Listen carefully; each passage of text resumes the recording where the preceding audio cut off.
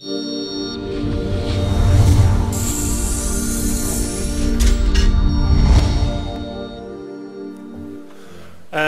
department is not involved in an investigation into alternatives to free school meals as an indicator of social deprivation. My department takes the view that entitlement to free school meals is an effective indicator of social disadvantage. Free school meals entitlement has a number of characteristics that make it the most reliable indicator for identifying social deprivation. It relates to the individual pupil, so it's more robust than a spatial measure, which assumes everyone in an area is alike. It is updated on a yearly basis, so it is current. It is clearly gathered at school level and is available to us as part of the census return. It is highly correlated with multiple deprivation measures and with income deprivation affecting children index. Where appropriate, the department utilises spatial methods of deprivation. For example, the multiple deprivation measure and information on the residents in neighbourhood renewal areas are used in relation to a number of its programmes such as extended schools and Sure Start. The view of the independent panel that conducted the review of the common funding scheme was that free school meals entitlement provides an indication of the relative concentration of potentially disadvantaged pupils in a given school in a way that no other indicator currently does. I call Sidney Anderson. I thank the Minister for that response, but can I ask the Minister to comment on the response from the Children's Law Centre that I have here to his proposal to reform the common funding formula when they state that the use of free school meals as a primary indicator to allocate funding fails to capture the needs of all vulnerable children, nor will it address low educational outcomes for some groups of children, in particular children with special educational needs. I totally reject their finding. I believe that when anyone looks at my record in relation to special educational needs, no one from a fair basis can suggest that I have discriminated against children with special educational needs in any way. And no one, in my opinion, can bring forward a sound argument which suggests that changes to the common funding formula which I have suggested, which make no changes whatsoever to funding for special educational needs, will disadvantage children with special educational needs. So I reject their commentary. I call Maeve McLaughlin. And I thank the Minister for his answer. But can I ask the Minister then why poverty and social disadvantage still play a determining factor in our school and education system? The reason it still plays a factor is because we have not taken any actions to robustly correct it. And those who criticise free school meals entitlement and those who criticise directing further finance and more finance towards large groups of children with free school meals and social disadvantage have ignored that fact for decades. I'm amazed when I see all these people coming forward now talking about the rights of children, talking about the rights of socially disadvantaged children, talking about the rights of special educational needs children, talking about the rights of children in general. They have ignored for years the fact, and it is a fact which is reported in the All-Party Public Accounts Committee report.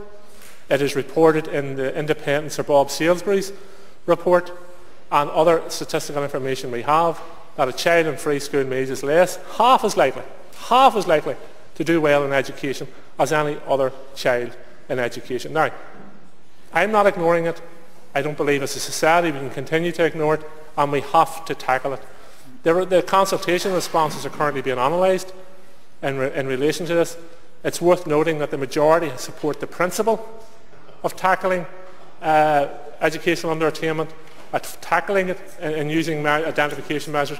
There's differences of opinion on how we should do that. There's certainly differences of opinion on how we should do that. But if someone comes forward, or as a result of the consultation process, we can come together with a formula which tackles all those issues, I'm prepared to accept that formula. But those who have ignored this for years can now not come forward and lecture me on ignoring or infringing on the rights of any child. I call Danny Kinahan. Deputy Speaker, I thank the Minister for his answer already, although in the consultation I don't think there was a question there that specifically asked you to come up with your own ideas.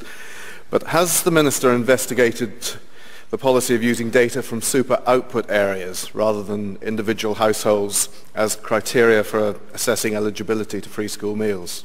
And if so, what was the result of that investigation? One of the principles of our consultation is surely having an alternative. Surely that's the central principle of a consultation. If you go out with a consultation and say, do you agree with me or not, that's a ballot. It's not a consultation. They're different.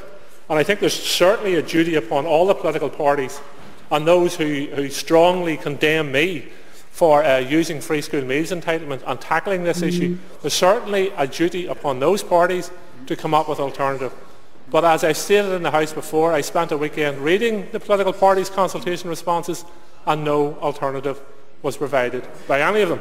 In relation to super output areas, as I said in my original response to Mr Anderson, there is a direct correlation between high concentrations of free school meals and areas of deprivation.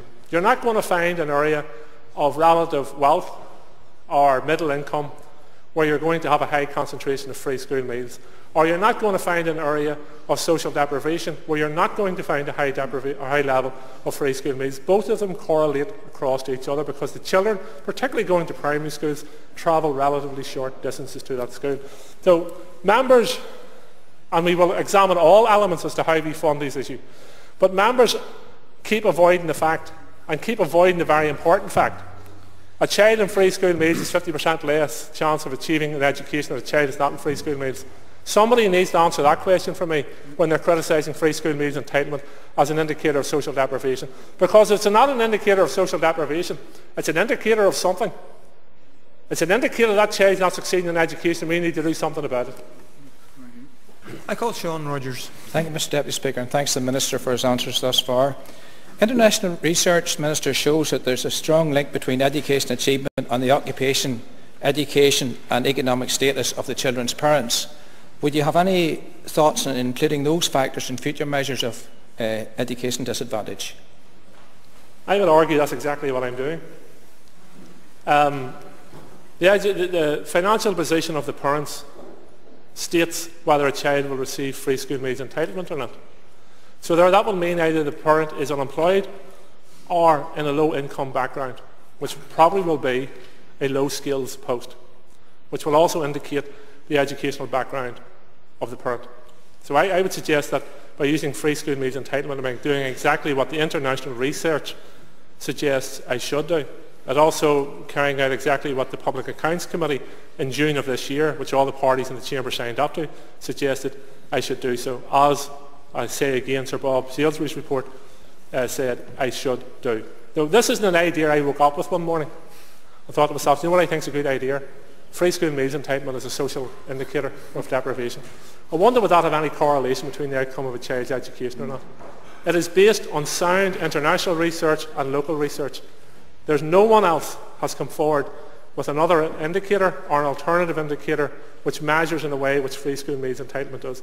But the fact is this, there's some parties in this House who do not want to and are stridently opposed to giving more funding to schools with a higher concentration of social deprivation, regardless of how it's measured. That's the simple fact of the matter. And I've stated this previously. In 2006, when the Direct Rule Minister forwarded more money, and a very, very small amount of money, towards social deprivation, the DUP objected to it then. This is not about what we call the indicator. This is about doing the actual thing of giving more money to schools with higher concentrations of social deprivation, and that's what the debate's about.